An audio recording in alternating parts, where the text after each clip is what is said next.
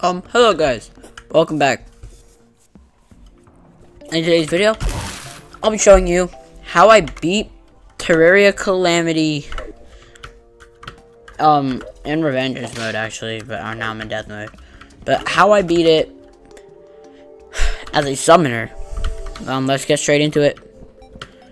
The beginning of your summoner journey will definitely be difficult, as you will start with using basically garbage.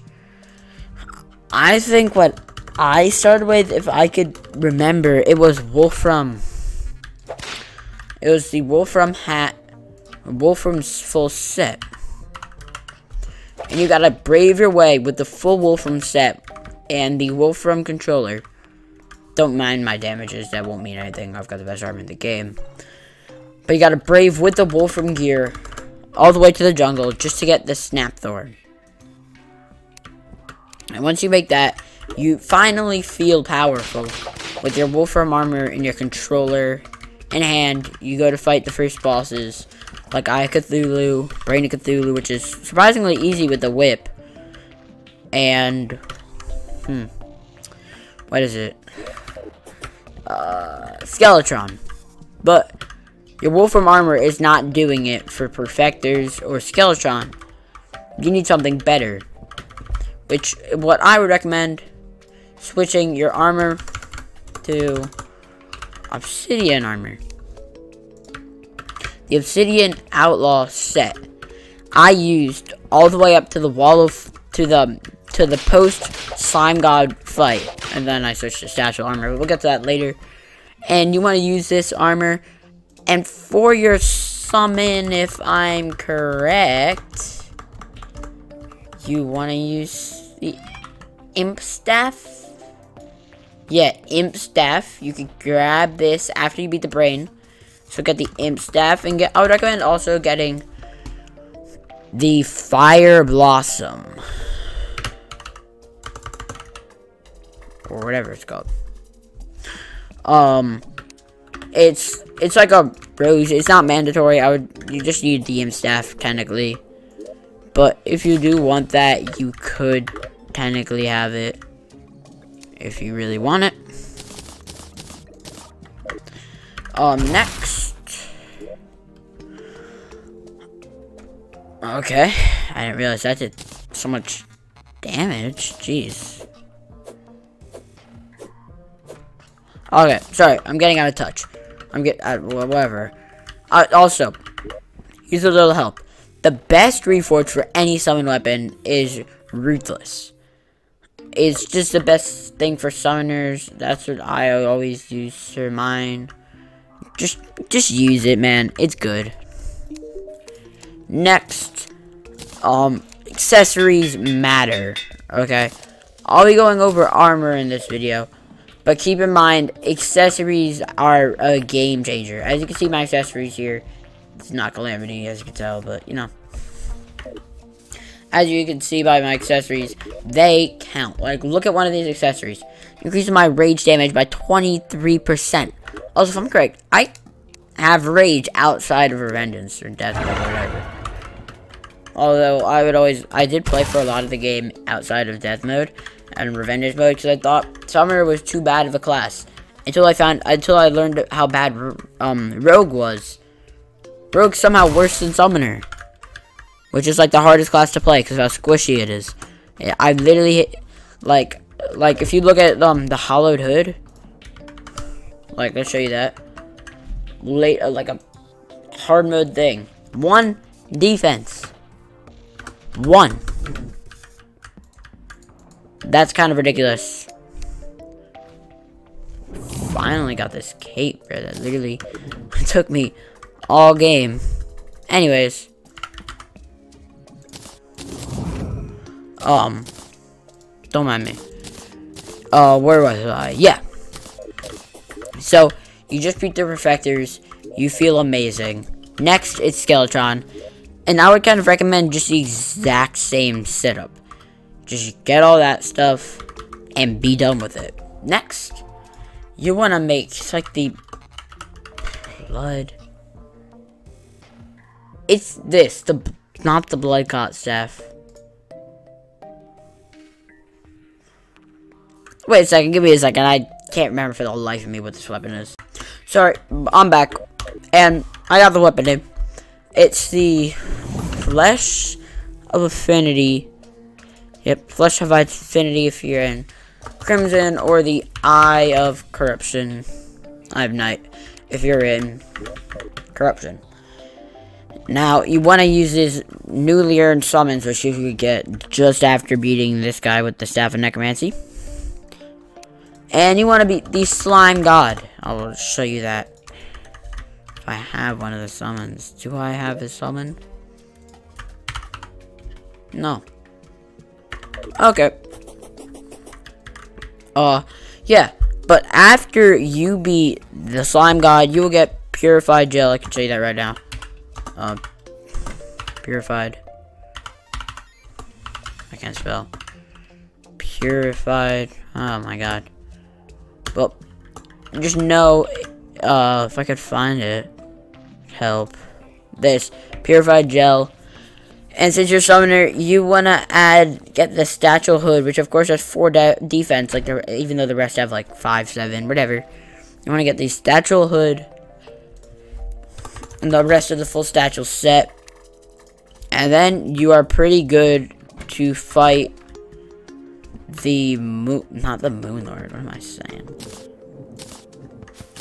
You're pretty good to fight the Wall of Flesh. Just make sure you build a long platform and keep running. Remember, accessories matter. I recommend. I think I had Terror Spark boots at this point. Just swap a couple worlds, get the Terror Spark boots, right, and then after all this, so you are now in hard mode. You feel great about yourself, but the game's only getting harder from now on, as I think you think. That just kind of makes sense. This is kind of how it goes in most games, but you know, I just had to point that out. The game's gonna get really hard, and just, here's all I have to say. Don't give up. You may want to give up, but just don't give up. I know it may be really painful to die on that boss for the, like, 80th time, or whatever. I don't know how long you take to beat Wall of Flesh. But, trust me, it's worth it in the long run.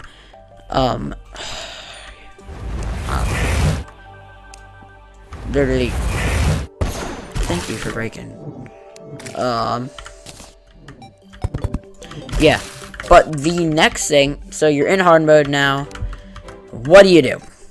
Well, first of all, you don't panic, because it's not that big of a deal. You're in hard mode. You want to look for spider's nests, and you want to get the spider armor set. Here, this will put you at a nice 30-something defense or whatever, with all your accessories. Now you want to get the ice chunk. It's not a recipe, but it'll drop from the hard mode ice enemies. The ancient ice chunk drops from these guys. It's an end game thing that I don't feel like crafting. But yeah. So after you're there, you've beaten cryogen and stuff, which you don't have to beat at the start of hard mode, but I think bossless wants you to. If we could find here, I don't know, man, but anyways, you really don't have to beat cryogen yet. You can wait till whatever post I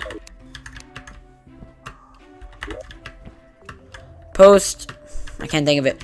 Oh, post Calamity, post Planetara with that, or post Calamitous Clone, whatever you want. And once you've got your summons and stuff, you want to take these guys to the mechanical bosses. And now it's Hollowed or Drayon armor. Drayon's from Cryogen. I'd recommend it. Not Drayon. Daedalus. I can't spell.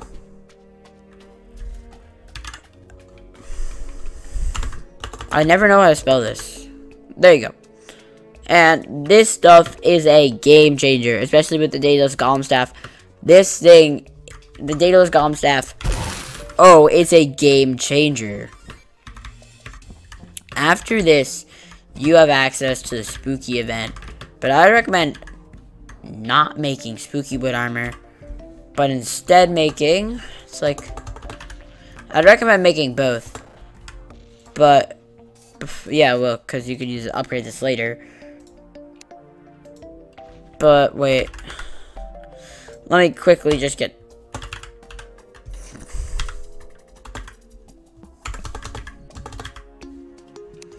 Wait, for the life of me, I can't remember what some of these items are. Give me a second.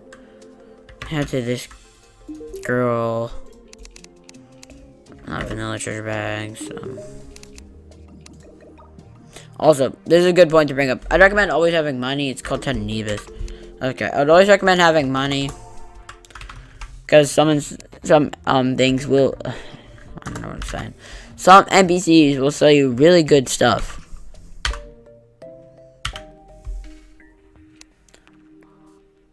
It's called Tenebus, right?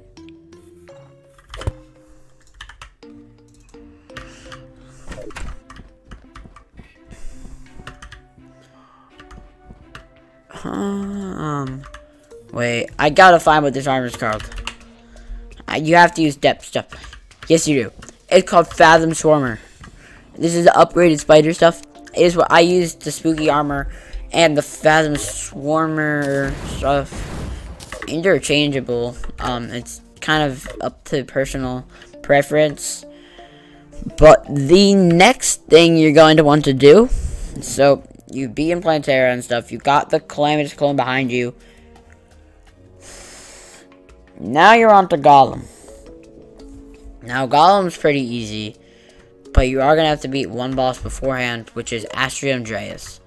Now I think Astrium Dreus is harder than Golem, but he is actually pre-Golem, so you're gonna want to fight him first. Understandable? Good. Next, you've beaten Golem, you're moving on, and I'll tell you the armor you want to have for this, actually. I think you could just literally use exactly the same stuff and go straight to Golem. You could literally just use the same armor for Golem. But after Golem, your armor's going to change to the Plaguebringer Goliath armor set, which I will show you right now. You want to make Plaguebringer armor. Sorry guys, I literally just realized this too, but I was. You want to have Spooky or Fathom Swarmer armor for Astrium Dreus and Golem. Sorry about that. But you want to have the Plaguebringer visor, the Plaguebringer pistons, and the Plaguebringer carapace. Trust me, I had these. Jeez. Anyways, what time? Jeez, it's pretty late. Anyways, sorry about that. You want to have this Plaguebringer set, and the summon I think I used was the Terra Prisma. You can't craft the Terra Prisma, duh.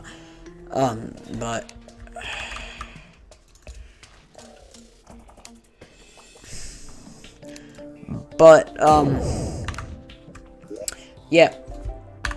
You want to have the Terra Prisma. I just recommend it. You use it from, and you don't change any of your stuff by getting like an element harder, like accessory or two. But right. Jeez, I'm tired. Sorry about that. Anyways, next, you beat Moon Lord. Now you're getting into the real Calamity stuff, where like, it starts to get really hard. And it's like, you don't have any, like, weak little vanilla bosses to hold over, like Golem. No, you just have to deal with all the hard bosses, back to back to back. Next, it's the Chicken Nuggets, or the Profound Guardians, whatever one you call them. They look like chicken nuggets. But whatever you want to call them. Right? You're starting to get to the area of the game where you can make the upgraded super healing potions, supreme healing potions, which I would obviously recommend.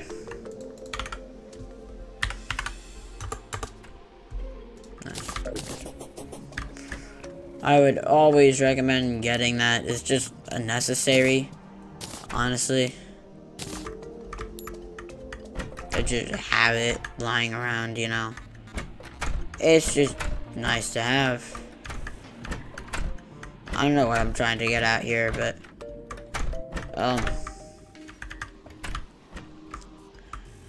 what was I saying? Jeez.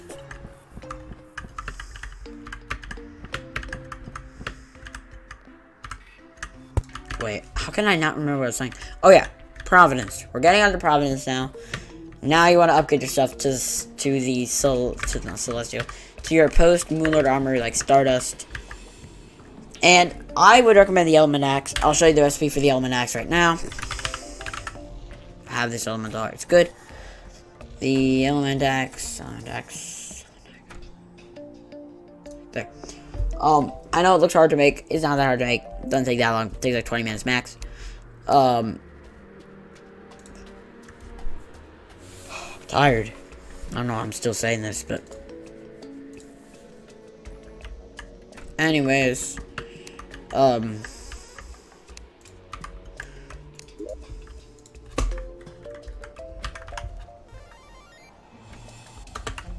yeah, there you go. Okay. How do I keep getting lost? Jeez. I have like, where am I? Okay, yeah, you just beat Providence. Next, what are you going to do? Next, what you're actually going to do is you're going to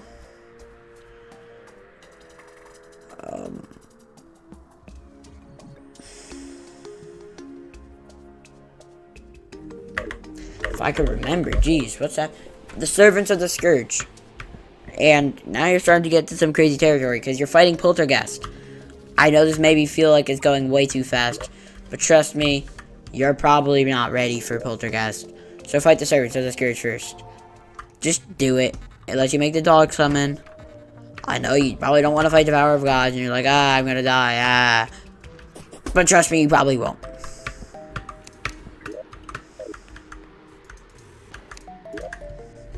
So, here. Build the, what's it called?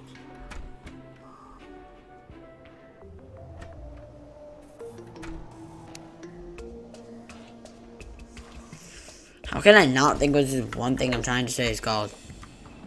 Get the, oh yeah, beat the Cygnus Envy of the Devourer and get the lamp. It's called like Soul Lamp or whatever. Beat this dude. Let's see if I can get it. The Cosmo Lamp. There you go. First try. Nice. Oh, it's that voice crack. Jeez. You want to get the Cosmo Lamp. And yeah, with the Cosmo Lamp, you could use it. I think I used it for dog? Maybe? I'm not sure.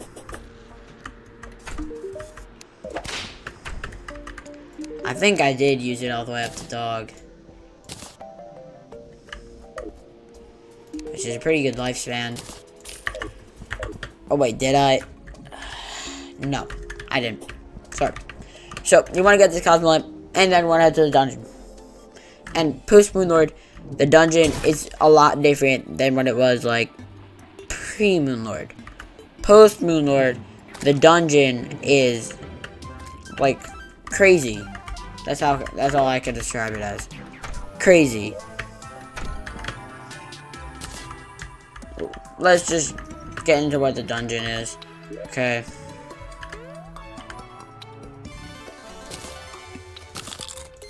I like this little guy better. I like that pumpkin. Yeah, there we go. Nice. Those are all. There we go. Cool. I'm back to my normal pets. Okay. What do you want for Devourer of Gods? Now, in armor's sake, you want to have at this point. What is it? Yes. Blood Flare. armor. You're gonna have this, this, and this. Make sure you're keeping this armor, by the way. It's gonna be useful later. Trust me. Right? And with this Bloodfair armor, and with the summon at hand, which is a summon drop from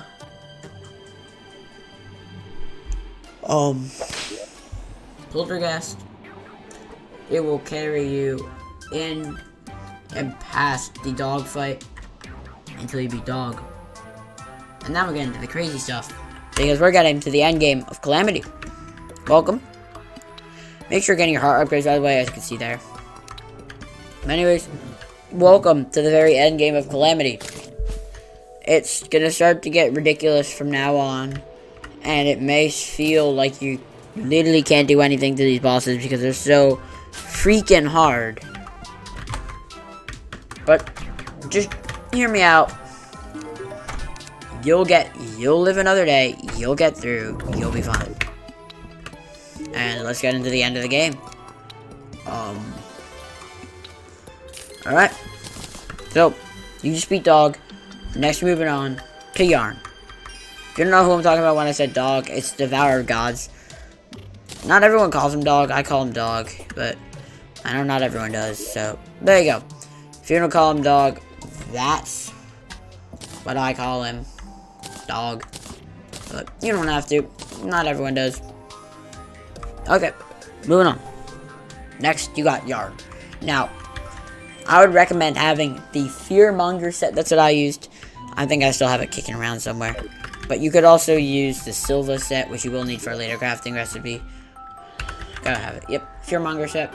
It's a really good set. Honestly, look. 50 defense. Or 50 defense. It's a really good set, honestly. This is when we start hitting the... I don't know why I said honestly so many times. But this is when you start to hit, like, the 900s of health. The 900s. You're getting really close to pushing 1,000. But not quite there yet. And now you beat Yarn. Not that hard of a boss. I think I just beat him first try. I think I beat him first try, yeah. And then after that,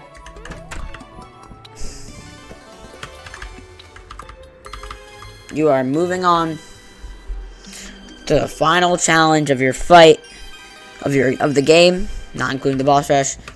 Drayon, or the XMX, and Supreme Calamitous. I would recommend having a Rurik Tesla gear.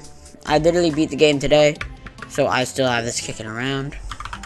Yep, a Rurik Tesla gear, made with a Rurik ore, which is literally everywhere, and Yarn Souls. I could show you the Rurik ore. And you get Yarn Souls from beating Yarn, of course. You get like 30 to 40, I think, in Master Mode. Which, if you're not playing in Master Mode, what are you doing? Okay. Anyways, if I could get the map open, jeez, it took me long enough. Look, a Rurik ore. All that yellow is a Rurik ore. Look at all of it. That's the Abyss, of course. You're not gonna run out of a Rurik ore anytime soon.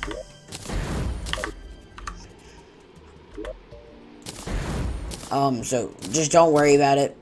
You're definitely fine on a Rurik ore. Last but not least, your summon of choice is the Yarn's Kindle. That's what I used. I love the Yarn's Kindle. Make sure they're all ruthless. But thanks for watching. You're now the most powerful summoner in the whole game. Do whatever you want from now on, because you can. Enjoy the boss rush and Adult Eidolon Worm. I still haven't beat them. I'll report back to you when I have. Peace out, guys. Enjoy being the hardest class in the game. Bye-bye.